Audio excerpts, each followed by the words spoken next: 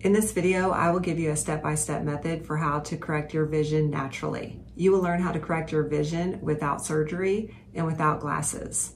Using this method, my vision corrected to 20/20.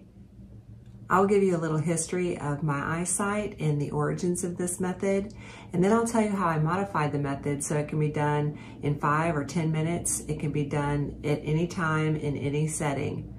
By the end of this video, you will be able to restore your vision loss and improve your eyesight naturally at home. Welcome to my channel. My name is Miachel, and this is Sprinkled with Love and Wisdom. I hope you find this information helpful, and if you want to see more of my videos, please subscribe. I'll give you a brief history of my eye health. I got my first pair of glasses around the age of 11 or 12. I wore contacts or glasses until around the age of 25, I believe.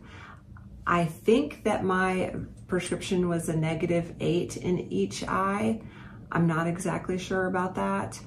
But in 1997, I got LASIK surgery. The doctor said that I would need reading glasses sometime after the age of 40, and he also said that I might need LASIK surgery again at some point in my lifetime. LASIK surgery did work perfectly for me until a few years ago, and then I noticed first that I needed reading glasses, and then I needed distance glasses again. I really needed bifocals, but rather than get those, I would wear 2 pairs of glasses like a crazy person. I did try to correct my vision naturally. I watched several YouTube videos on how to do this. I tried exercises and whatever I learned on YouTube, but none of those things actually helped me. Next, I'm going to explain how I found this method, and I'll agree that it's going to sound unconventional to most. Even the eye doctor didn't believe me until she checked my vision and saw that I do see perfectly. I also just tested for my driver's license, and I now have a driver's license without any restrictions. So whether I understand it or you understand it, I assure you that it does work to correct your vision. And I share this method with you because I really hope it works for you too. In July of 2021, I attended an advanced meditation retreat with Dr. Joe Dispenza. Now, if you go to his YouTube channel, you'll find hundreds of people who are testifying to using his meditations to heal from just about any ailment imaginable. But at the time, I didn't know that. I went to the retreat, but I had no intention to heal anything. However, after several days of being at home, I noticed that I could see. And at first I thought it was a fluke. I was in disbelief. I also thought maybe it was a side effect of all the healing energy that was there at the retreat, but I did expect that it would just go away. I didn't understand it, and I thought it was temporary, and it did go away. But then it got better again. And it took me about a month to figure out how my vision was correcting. Dr. Joe does many meditations where he has you focus on the energy centers of the body. Most people call these the chakras. And from starting and stopping doing these meditations regularly after I got home, I figured out that my vision correcting had entirely to do with these energy centers. I have spent an entire year and a half experimenting with this and refining the process. But before I share that with you, I would really like to encourage you to look into Dr. Joe Dispenza's work. Before I went to his meditation retreat, I meditated all the time on the chakras. I even considered myself an advanced meditator, but it wasn't until after his retreat that my vision corrected.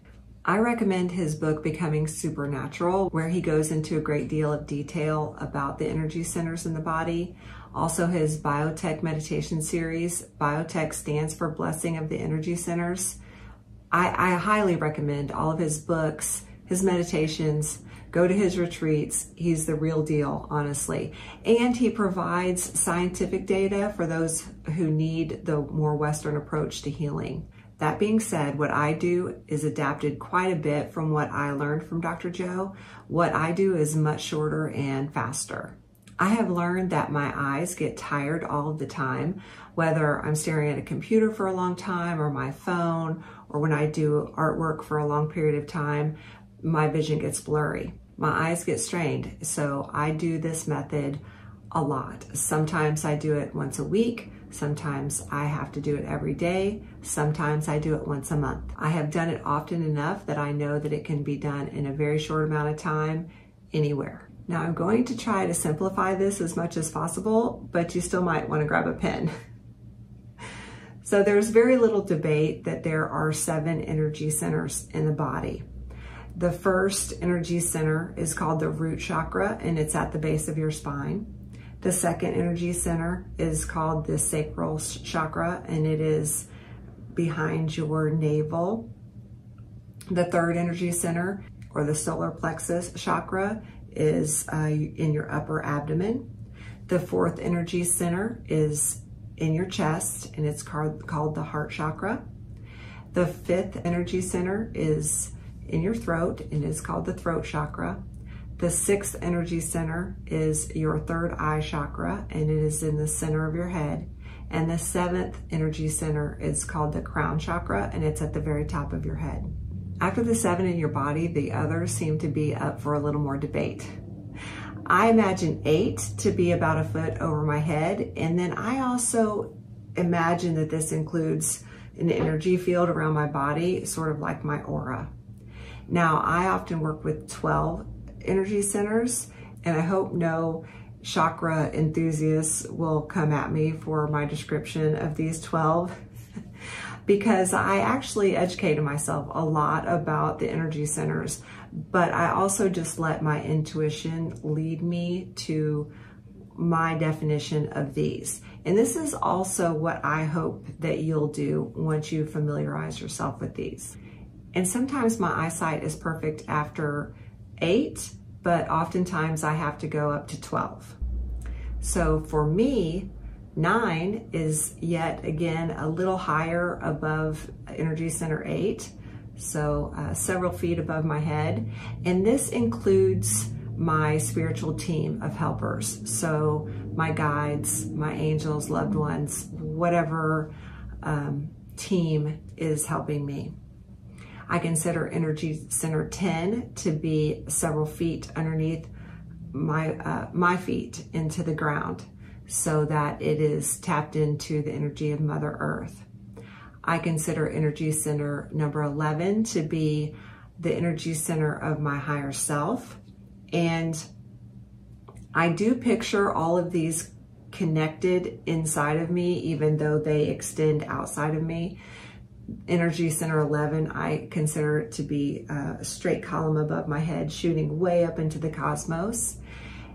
And comment below if you want me to make another video about the higher self, because I know some people are not going to be familiar with that term. And lastly, I imagine energy center 12 to be the source of life, anything that you call your higher power. Now, as I focus on each energy center, I might just repeat the number as I go up. Sometimes I attach the traditional color that is assigned to each chakra. Sometimes I chant a mantra that's related to each traditional meaning of each chakra. Sometimes I imagine the source of life giving energy to each chakra. And then I also try to balance them with each other as I move up, so that they are actually all aligned by the end. I do this very quickly. It's a very quick process. And again, sometimes my vision is perfect by 8, but then sometimes I have to go to 12. I don't generally get into any sort of meditative state or even close my eyes. I do it a little bit differently every single time. So I don't think that it specifically matters how you give energy to these centers. It's just the focusing and the balancing on the centers themselves. You just need to find what works for you, and I think that this is very important. There is a lot of debate about these energy centers because, of course, we can't see them. So I think that it's best that you educate yourself about the centers, and then you can use your own intuition on what works best for you. I think when you start practicing, you'll see what I mean by this. Now, I have done this countless times. My eyesight gets blurry, but it never ever corrects unless I balance my energy centers.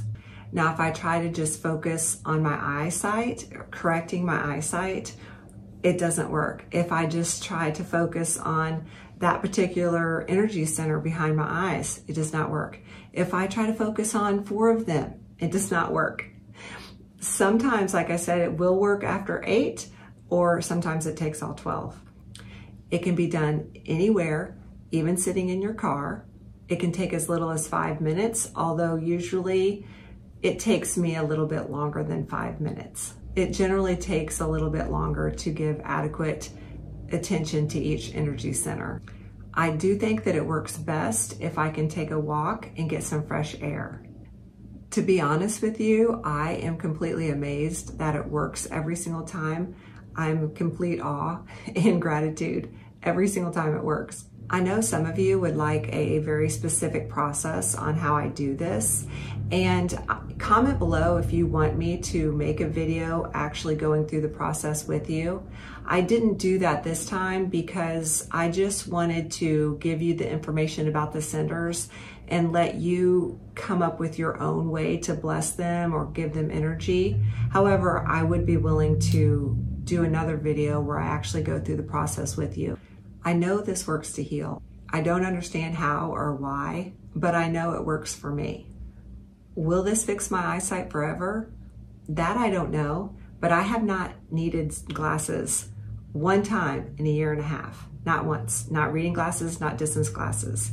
So I think that it's worth a try for you to try it so that perhaps it can fix your vision also. I sincerely hope that you find this information helpful and that this method works for you. May every single one of you see perfectly and clearly from this day forward.